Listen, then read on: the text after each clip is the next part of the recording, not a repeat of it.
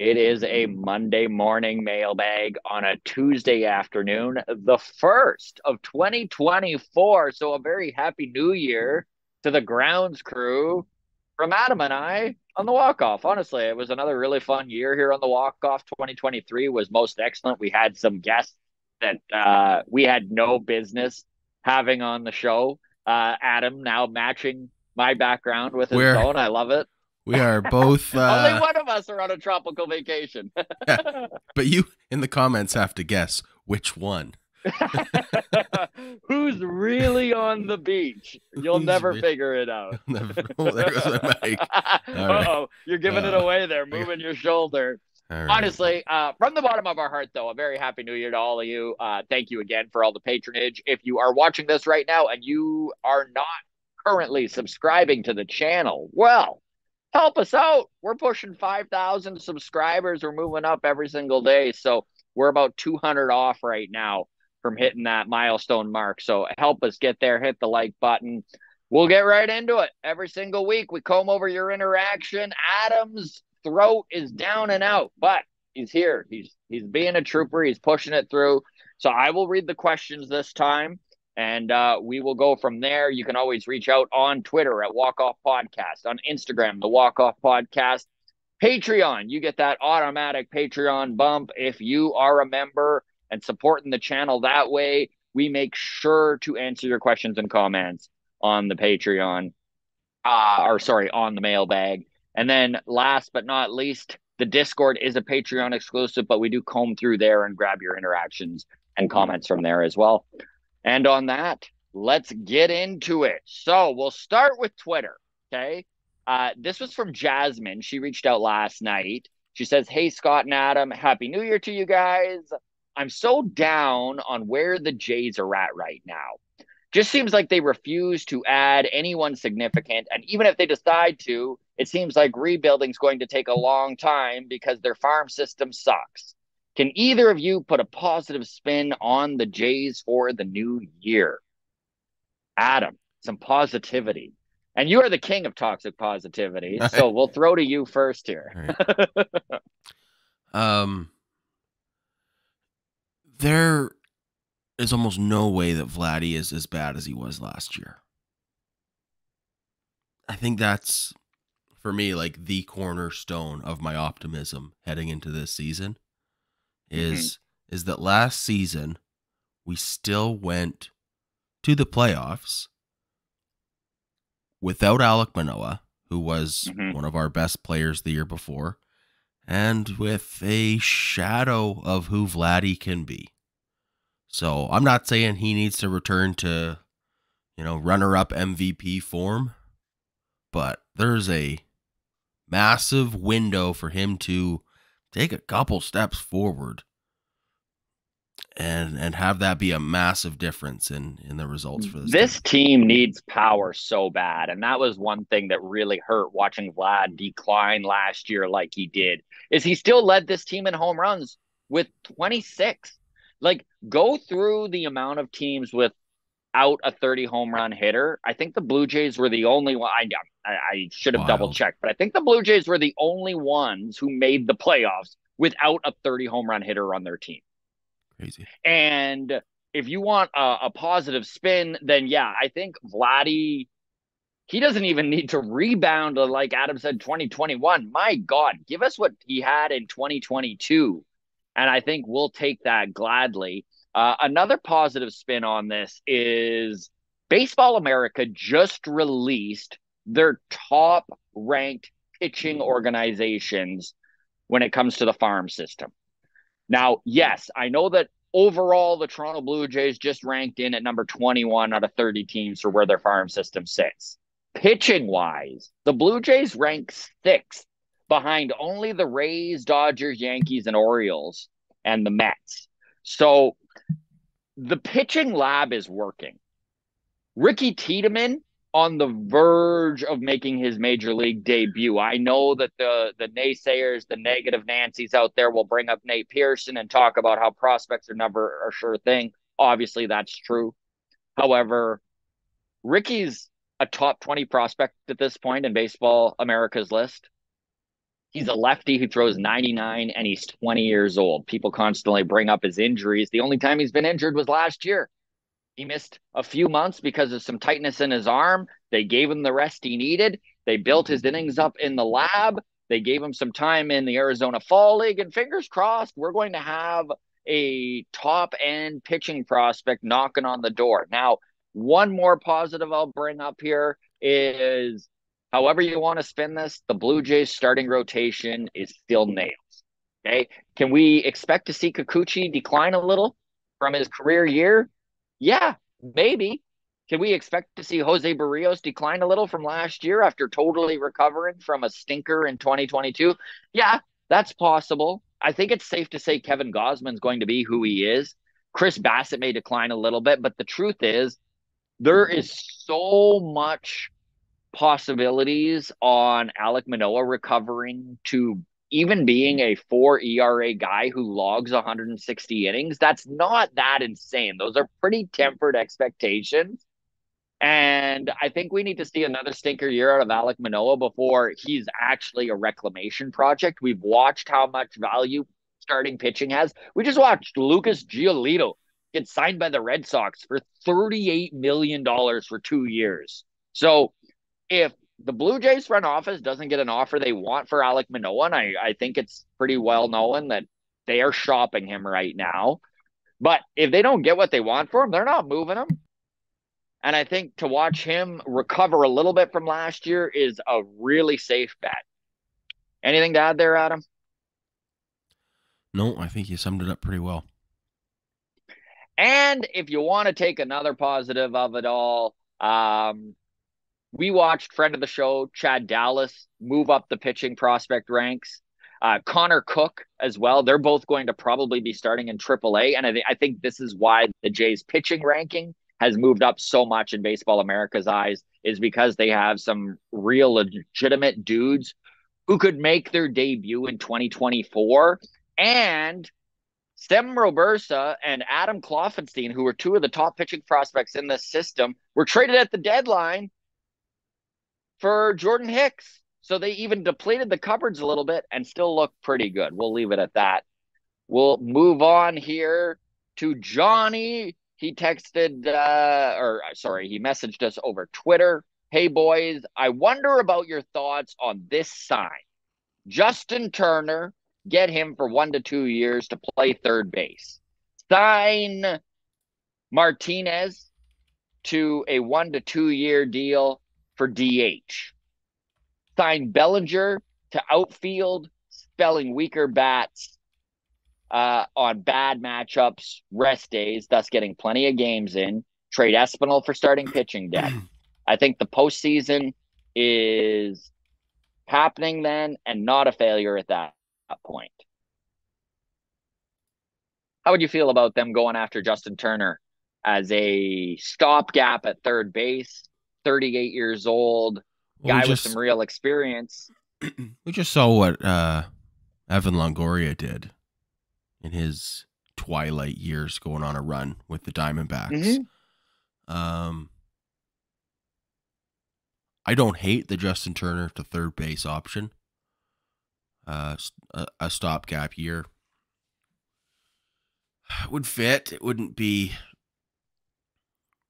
exciting, but it would be better than some options for sure. I think this is a super ambitious fantasy. All of these. It's a lot of free agency. To get all of these. JD Martinez to DH and Cody Bellinger to outfield and trade Espinal for starting pitching depth. That's where we, I think, really fall into like The Lion, the Witch, and the Wardrobe. We're off to Narnia with this one. Yeah. I just don't think Espinal has the kind of value that a lot of Blue Jays fans think he does. Like, what did he play? 70 games last year, 90 games last year I know he was an all-star 2 seasons before, but like he could be a part of a package. Honestly, Adam, the signing of Isaiah Kiner-Falefa kind of backs up what you're saying, because I don't know if the Blue Jays truly believe in Santiago Espinal right now. Yeah. Yeah, I think, I'm not anti-Espinal. necessarily. But yeah, I do think that we saw the He had a absolute rough best year we're ever last going to year for see out sure. of him 2 years ago. Yeah, and I think I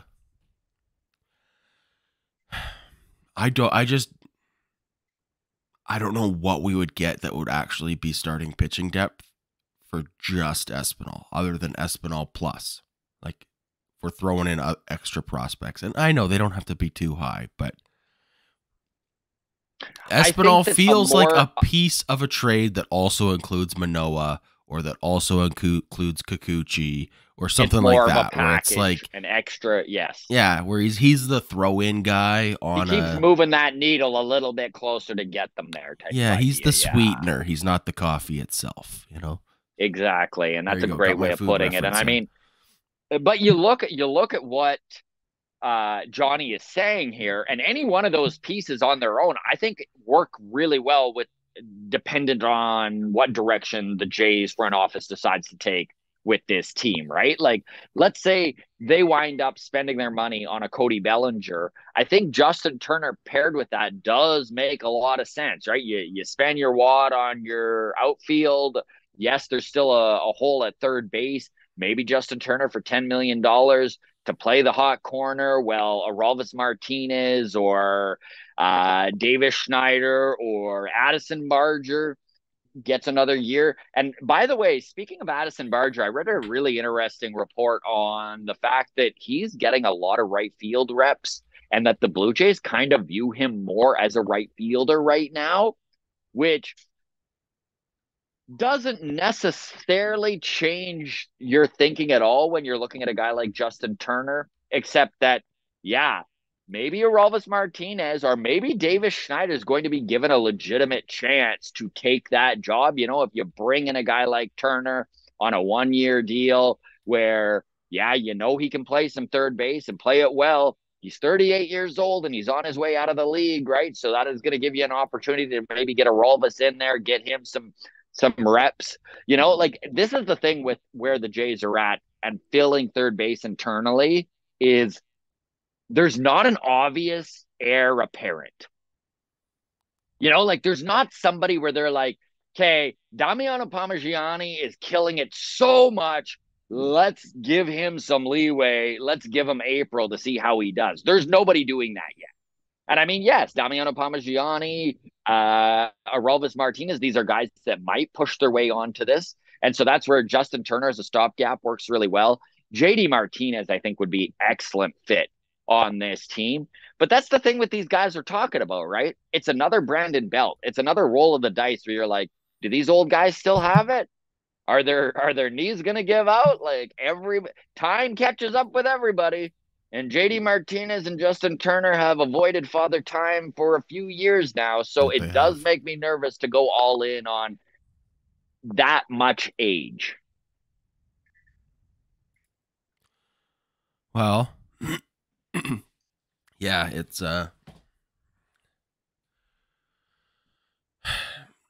yeah, I don't know if 1 year deals for those guys though, like, Yeah.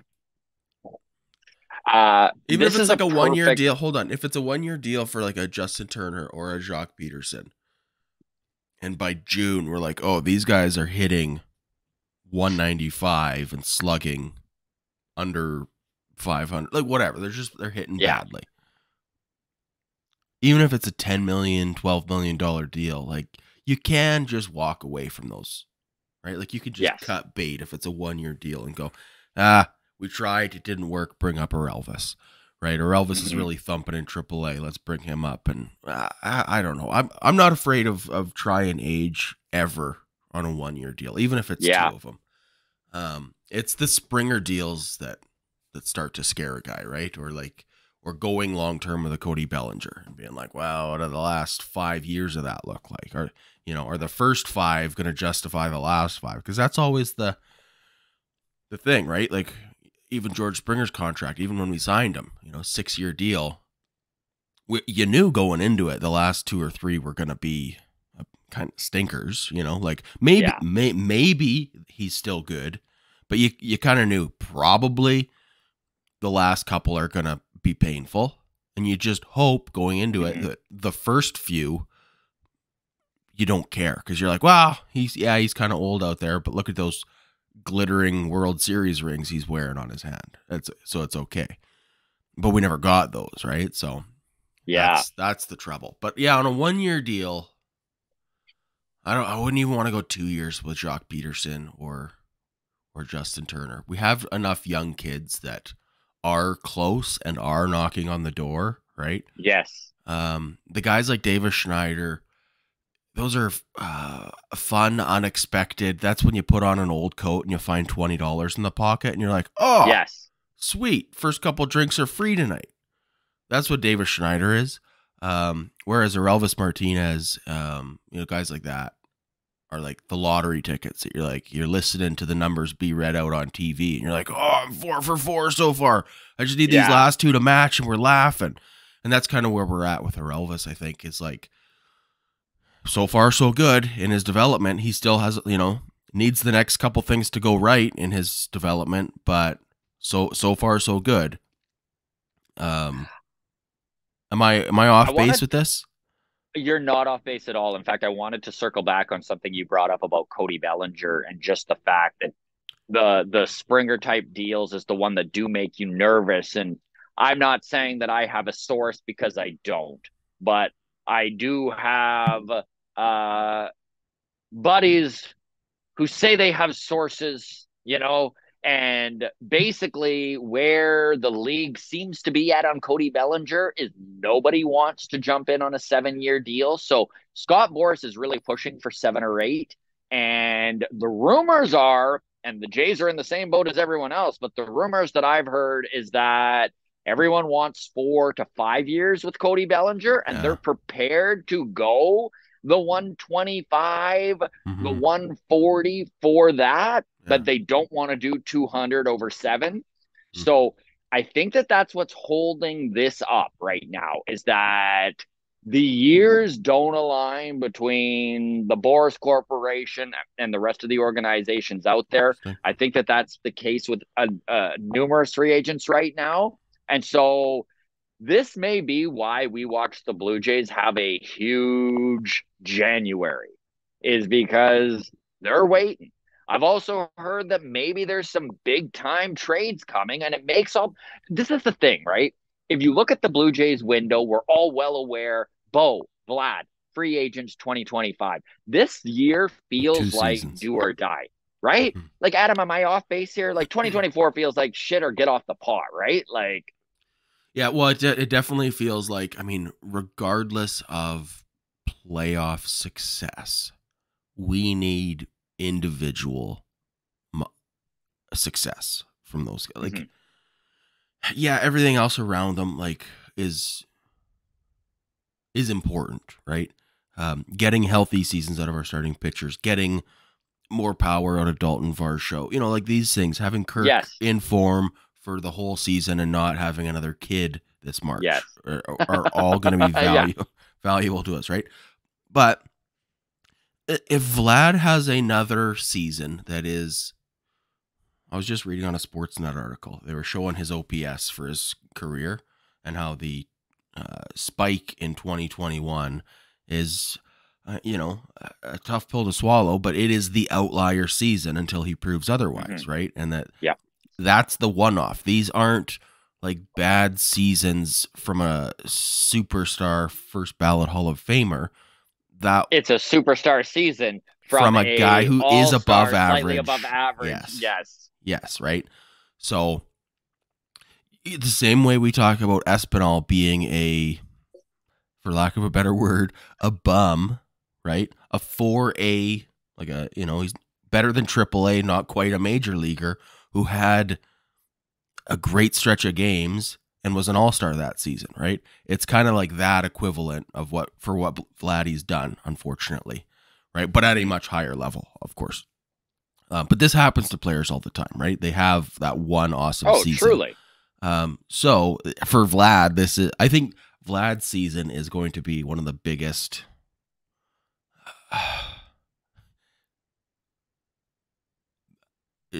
ingredients in this cake, unfortunately, of what the future looks like. Because if he can show that 2021 is who he actually is and he's just been struggling for a couple of years, that sets the team in a different direction than if he has another slightly above average all-star-ish season, right? Like, because I don't Yeah. think they could offer him a $300 million contract if he's just an all-star.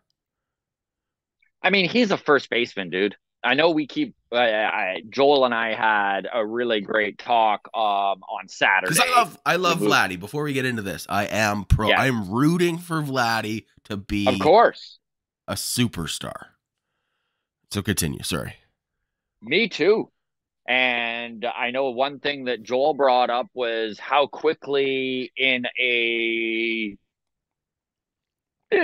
rebuilding style, we're talking 2020, 2021, how quickly he was moved to first base, right? Uh-huh. Like we watched him basically the first time the Jays made the playoffs playing third base in 2020, and then he got moved in 2021. Yeah. So Joel's plan was to move Vladdy back to third. He thinks that that really solves a lot of problems. Vladdy's He's got a big arm. Honestly, though, dude, I was looking at his defensive metrics at first base, and they were so ugly last year. It scares the shit out of me moving Vladimir Guerrero Jr. back to third base. I don't know if that is the solution. I will give Joel credit, though, because that is some really good outside the box thinking, especially if you're going to go out and spend big money on Cody Bellinger, who does play some first base. It gives you versatility around that infield. It allows you to have basically three center fielders. Because if the Blue Jays went out and got Bellinger, you're sitting with KK, you're sitting with Dalton, you're sitting with Bellinger. All three of them, they might be the 1, 2, 3 best center fielders in all of baseball. So you're kind of in an embarrassment of riches there. But it would be nice to take one of those bats and put it at first base. So it does solve that problem. But honestly, and grounds crew, set me straight if you want. Okay. Do you think Vladdy defensively has it in him at 25 years old to shift back to third base? The idea scares the shit out of me. I'll be honest. Where are you at, Adam? Do you like remember too that he's 3 years removed from playing third regularly? Mm-hmm. Well, I would say that the work that he put in to improve at first base initially Mm-hmm. was impressive and worth Yes, it noting. was. He did Yes. become a Gold Glove first baseman, and I think rightfully so. I think he really put in the work to learn that Mm-hmm. position and to get good at it. So, tip of the cap to him there. So, do I have confidence that he could, if the stars work out and that was the move that they made? And I don't think that that's likely as much as we might want it. I don't think that's likely, but do I think he could learn third base again or relearn it? Yeah, I think that the work ethic would be there, and I think he would rise to the challenge of it. The defensive metrics being down last year at first base, I'm not familiar with those advanced metrics, but I would have to assume a lot of it would be measuring the weight of his like receiving the ball ability via It's throws, his via range. hits. His range, dude, sucked. Okay. Yeah. So the biggest thing I think for Joel's argument of having him play third as opposed to first is the arm is there. I don't think anything in his defensive metrics, and correct me if I'm wrong, I don't think he was making any throwing errors when he was scooping up a ball and throwing it to second or Mm-hmm. anything, right, from first base. So that, even if the defensive metrics were down last year, I have no reason to believe his arm strength has slipped or his accuracy on any of his throws would be an issue, right? So that I'm okay with. Also, here's an argument if that's the case, and again, I'm unfamiliar with these defensive metrics, but you mentioned that range was what was killing him on these defensive Mm-hmm. metrics. If he was playing third and didn't have to also worry about, I got to get back to first if there's a throw, right? Like Yeah. every single time the ball is in play, Vladdy is thinking, I got to get to first, right? Wherever he plays, maybe he can't take that initial step towards a ball that's hit towards the second baseman, because in the back of his mind he's thinking, oh, I got to get back to first, right? So maybe there's a little bit of gun shyness on the trigger to Yeah. pursue that sort of stuff. Where, I mean, other first basemen are doing it better apparently. Like if his relative to the league is low, I just mean that would maybe be something that is less of an issue if he's playing at third and doesn't have to worry about getting to third. Maybe he's just go get ball. Like maybe he can just eliminate that piece of the analysis paralysis that might be what is causing his defensive metrics to slip in terms of range. Same idea of giving Kikuchi too much time to think about it on the mound, and that the pitch clock allowed him to just go. Exactly, where you just put Vlad at third and you just go natural instincts. If the ball is hit towards the left side of the field, you're just going for it, right? You're either getting to it or you're not quite, and hopefully it's something Bo can get, right? But you don't ever have to go, oh, first step has to be towards first base, because if it's hit to Espinal, I got to be at first, right? So maybe... So that's the toxic positivity side of looking at it, of like, could he do third base? Like, could he be Rafael Devers at third? Like, Devers was horrible at third base, and Boston let him just figure it out. Yeah. Because they knew they were in that kind of, like, not necessarily a rebuild, but they were in that phase of like, let's let our star young third baseman become defensively proficient. Very similar to what the Jays did with Bo. I mean, let's be serious, man. They could have moved Bo half a dozen times over the last 3 years. Yeah. Okay. So we just spent the last 5 minutes justifying, could Vlad play third base this year? And I think we both are in the camp that he could, right? Yeah. I don't know if I want that, but I do think he could. Well, yeah. Okay. So if the other signings that were possible, right? Let's just say Ross Atkins tried everything he could to get a third baseman and to get whatever pieces, but the only pieces he was able to sign left us with a hole at third base and an abundance of DH first baseman, whatever, right?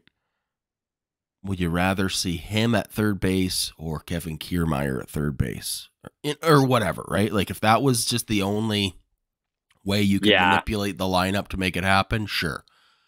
But I don't think it's likely, even if Vlad went to them this offseason and was like, I want to go back to third, like, that's my thing. Yeah. I think if he had not had these last two stinker offensive seasons, they'd be more willing to try it. Yeah. But I just think, oh man, do you want to add more to his workload and his, like, when he's trying to fix his swing, when he's trying to whatever, to be like, also, we want you to learn a new position. Like, I'd rather a 45 home run Vlad at first base than a 31 home run Vlad at third base. Yeah. So no, I'm with you, especially with how bad this team needs power. Speaking of that, perfect transition for this next question. Discord was all in a buzz earlier last night. Earlier during the day, yesterday, I should say, when the rumors surfaced that the Blue Jays, Ben Nicholson-Smith, friend of the show, of course, let everyone know that Jock Peterson is in play. He is on the Blue Jays' radar, somebody that they have checked in with. So Discord was all abuzz about that. Lucan chimed in and said, wouldn't be a bad signing. Much prefer to have a lefty DH in that spot, which is Jock Peterson. Hard to say if he'd do better than Brandon Belt, though. Higher ceiling, much lower floor, and he really did nail it with that comment on Brandon Belt, because I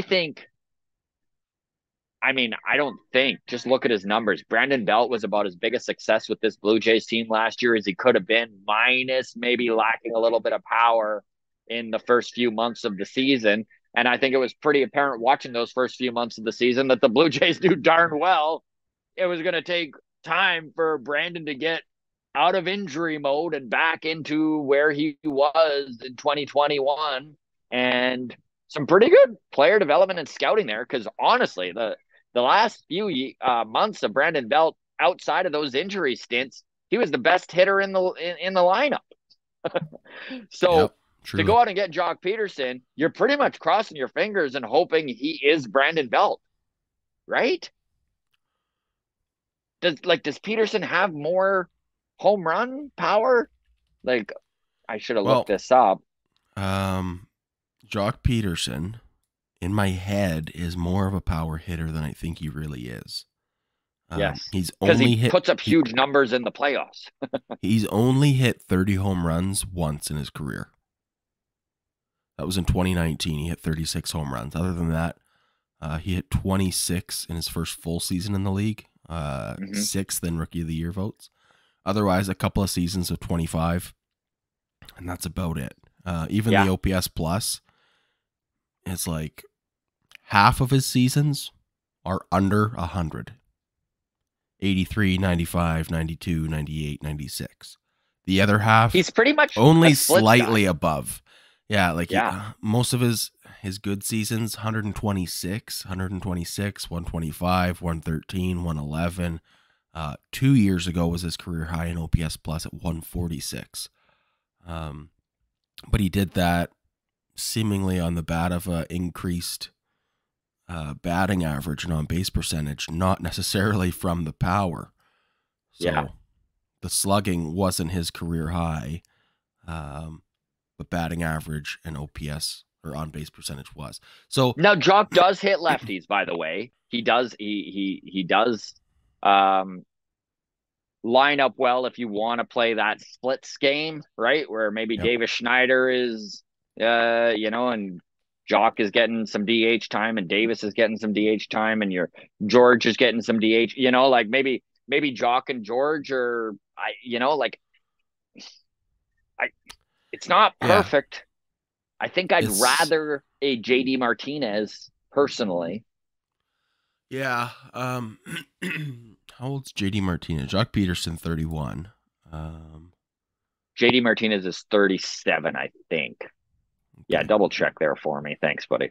Um, JD Martinez. I know Justin Turner's 38, JD Martinez, 36. I gotta go run check my doc. I just 36. heard something in the kitchen crash. Yeah, sounds good. Yeah, so I mean, if you're looking at the Blue Jays investing in one of those older guys, and I know Jock Peterson's 31, he's probably the youngest of the bunch. Jock Peterson still very much fits into the same category, in my opinion, as JD Martinez or Justin Turner. I know that Jock is a lefty bat. So again, his power numbers aren't really what you would hope they would be. The Jays need power so bad, and I hate to keep going back to Jorge Soler, but man, he seems like the perfect power fit. Like if you're going to have a guy who plays offense, or who plays bad defense in the outfield, which Soler is a nightmare in the outfield, by the way. But if you can slot him into, let's say, the DH spot the majority of the time, and then get George off his feet here and there and put him into right time from time to time, I really think you're going to get those 30 dingers from a Soler. I don't think you're going to cobble your way to the power we need with a Jock Peterson type. I mean, what the hell do I know? But Peterson doesn't excite me. Let me know, Grams Crew. What do you think? So I was just listening to you talk about Jorge Soler. Um, I just I know even he's a it's roll of the dice if his power is going to show or not. like 2019 for the Royals. He hit 48 home runs. Yeah. Uh, that led the American League. Last season, 36 home runs. Mm-hmm. Those were his only 2 seasons with more than 30 home runs. Yeah. Leading into last season, the home run totals look like this: 27, 13, 36. So, yeah, it's just, I don't Some know. injury Before, time, by the way, on the year with 13. Yeah, you're right. 72 games played. Yeah. But Just to be fair. Just to be fair. Okay, to be fair, but looks like quite a bit of injury time gets missed for him. Yeah. He's only played more than 100 games 4 times in his 10-year career. And two of those 101. he hit bombs. Yeah. Yeah, so he hit 101 in 2015, 162 in 2019. 2021, he had 149 games, and last year, 137. So even when he's there, he's missing time. Yeah. Yeah, it feels like a worse version of George Springer with more power potential, I guess. Like Yes. the ceiling for power is there, but I don't know, man. I think I'm talking myself out of Soler. He's going to be 32 next year. Mm-hmm. What kind of contract do we got to give a guy who Probably 4 years. That's the problem with Jorge Soler, and I think it's why he hasn't ugh, signed yet. It's these guys want term, man, and I I understand that. Right now, it's a definitely a bad offensive free agent class. So if you're a guy who's got some upside, you're gonna want to sign on as long as you can. We're watching it with Cody Bellinger, and of course Jorge Soler guaranteed is in the same boat. Where if he was prepared to sign a 2-year deal, he'd already have it, right? yeah, I think the existence of George Springer prevents us from going and getting another guy like Soler. Like I just think Mhm. they're too. If we got to give a 4-year deal to a guy that we're also going to have to manage workload or accept the fact Yeah. that he's probably going to not be there for half the games. If we didn't already have George Springer,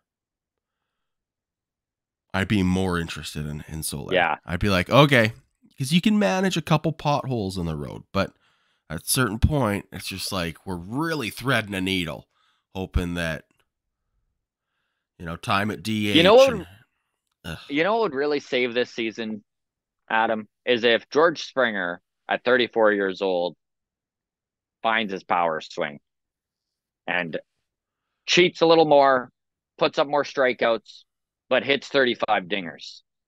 Because my God, all these guys we keep bringing up, like that could just be George Springer, right? Like, yeah, yeah, we could go out and sign JD Martinez, but if George Springer could figure it out, man, like, yeah, anyways, I'm yeah. getting more negative as we're getting into this.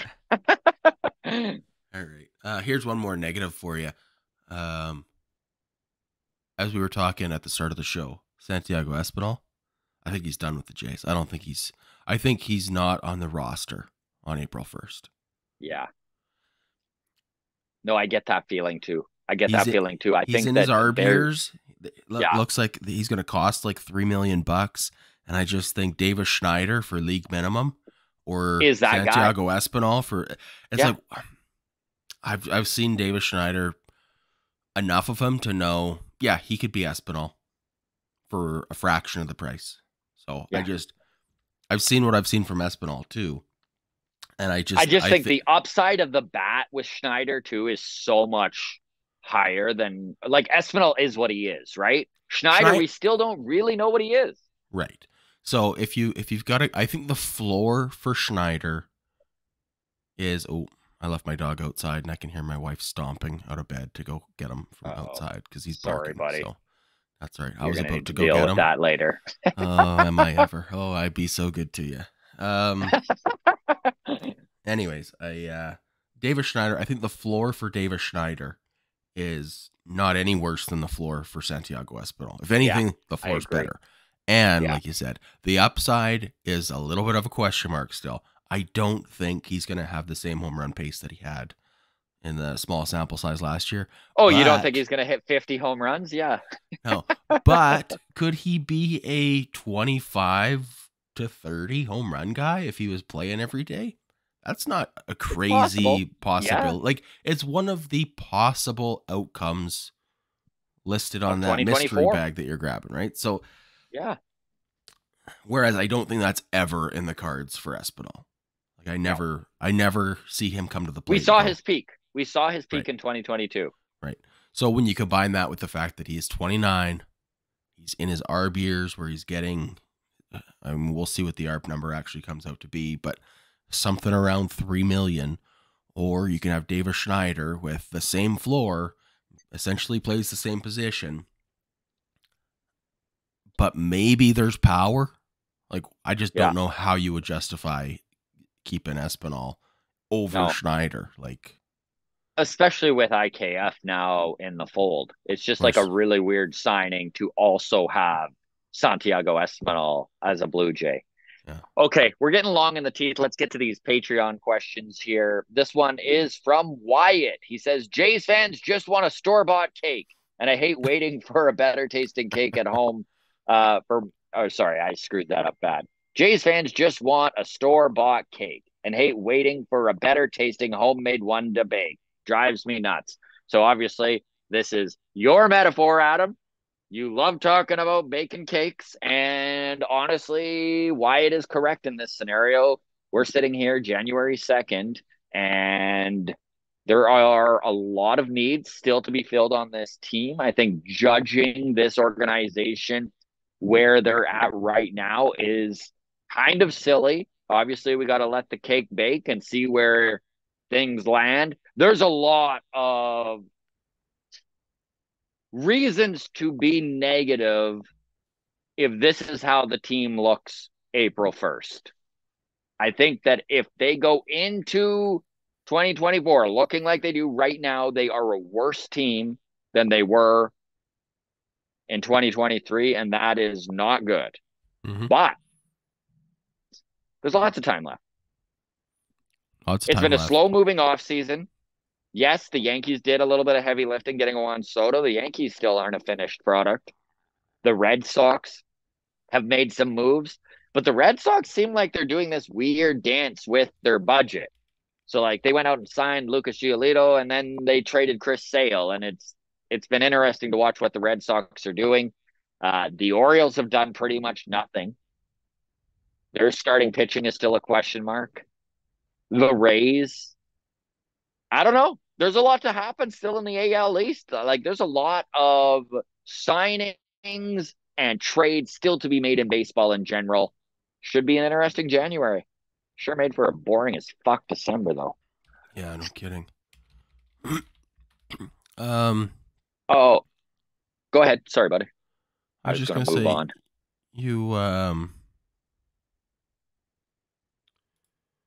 you you talked about the IKF signing with Joel on Friday. Mm-hmm.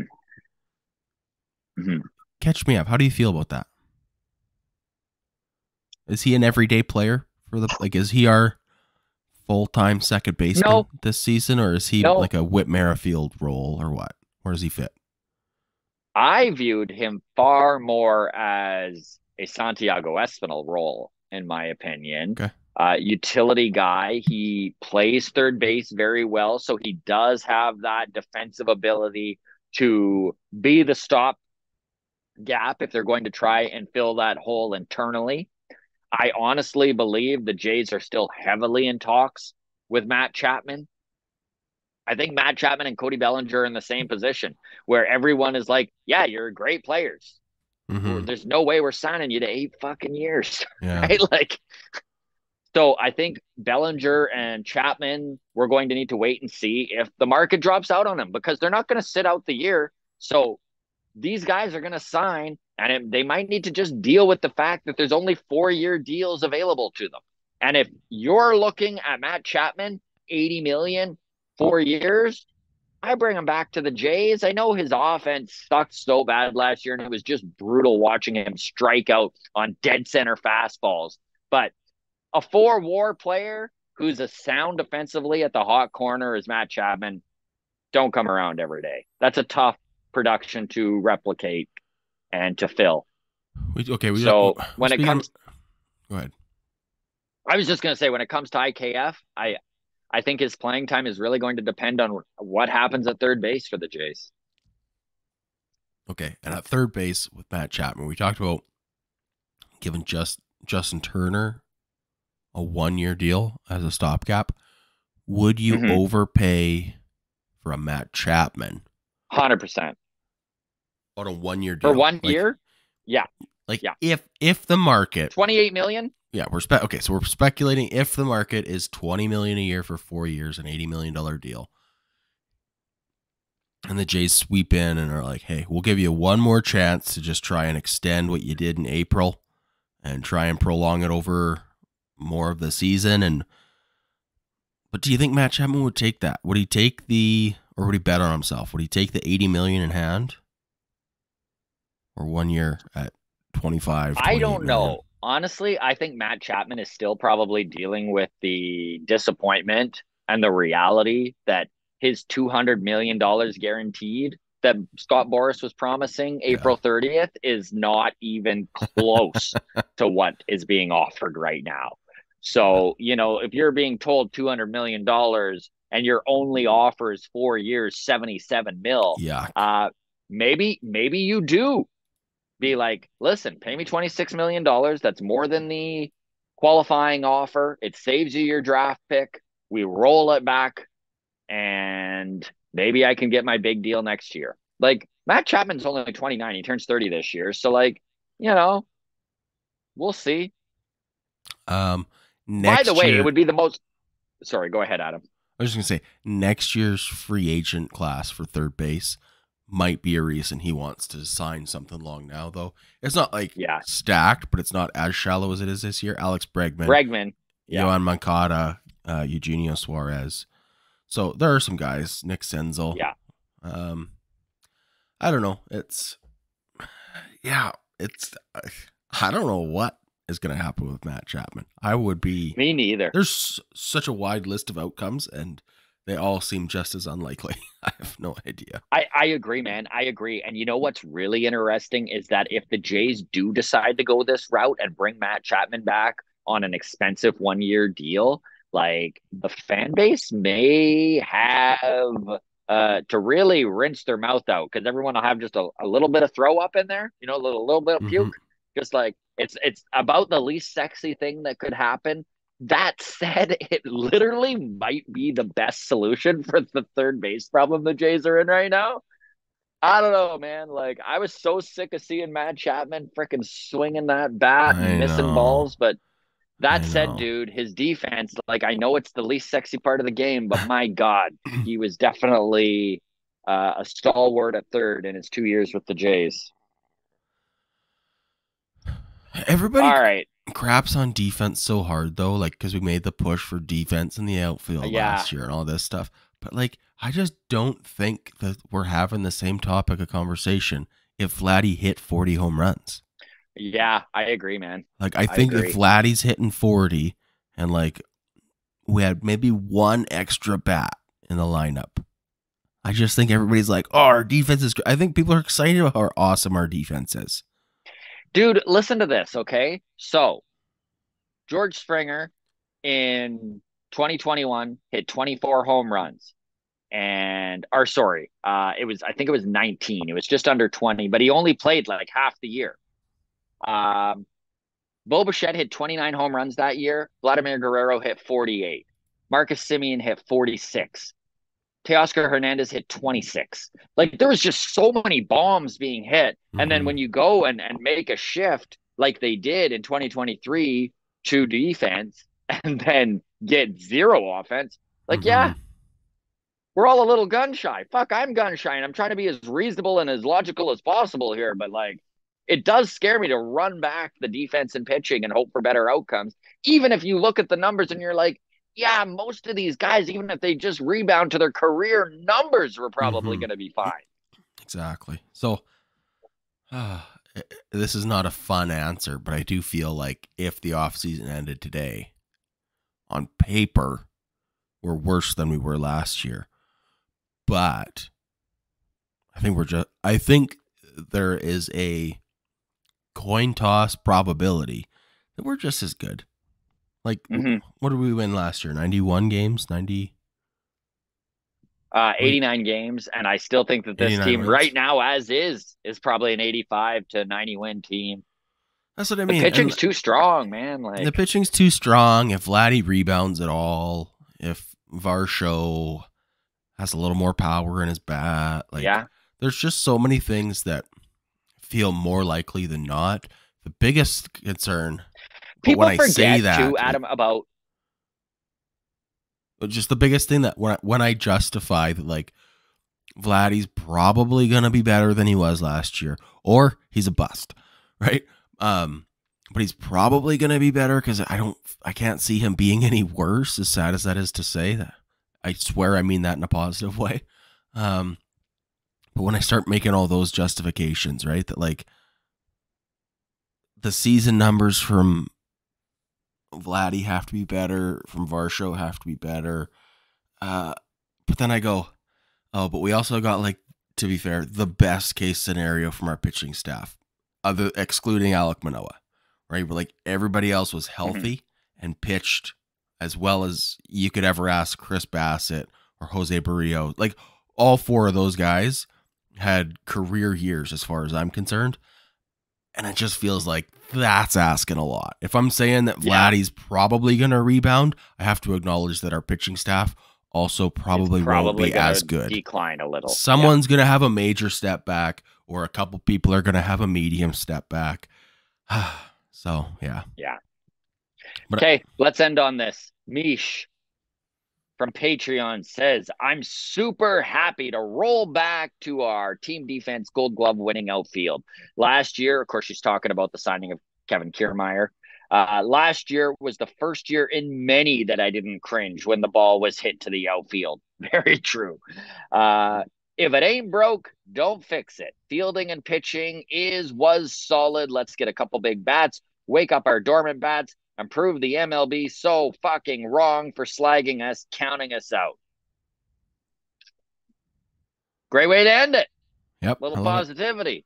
A positive bow, right? Started positive, ended positive with a, we'll call it a negative burger in the middle. Okay, everybody. Right. Thank you so much. A very happy new year to all of you. You can always get a hold of us for mailbag. We do it every single Tuesday afternoon. It's Monday morning mailbag. Reach out on Twitter at Walk Off Podcast, on Instagram, the Walk Off Podcast, and of course, drop your comments in the YouTube section here. Hit that subscribe, hit that like button. Patreon, you get the bump. Patreon, also a reminder, we are back for our Writers Room for Around the Horn tomorrow. Yes. So, some more updates coming there. I know we did miss a couple MLB Mondays because they lined up on Christmas and on New Year's. I hope you forgive us, but we are back to regular scheduled programming. Here you go. All the best, everybody. Take care. You'll never guess which one of us is on vacation. Cheers. Cheers.